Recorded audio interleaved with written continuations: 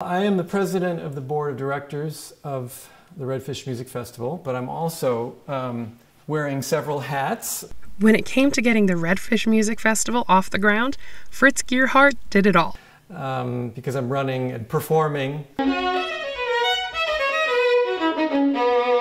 His goal is to make the festival something more permanent for the area, with plans to expand it to a biannual event.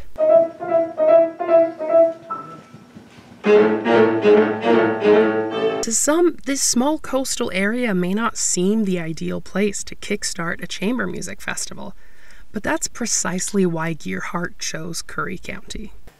You know, in the larger cities, sometimes it's ho-hum. Down here, they love it. They really love it, and that, as a performer, that's very gratifying because we get a chance to play and really feel from the audience something that's tangible. Everybody's taking it very personally. Oh, is our concert going to be now? You know, our concert, you know, and they have really taken ownership of the Redfish. Phyllis Johns is a volunteer for the festival and friends with Gearhart. She says the locals have been very fond of the festival ever since it debuted last year.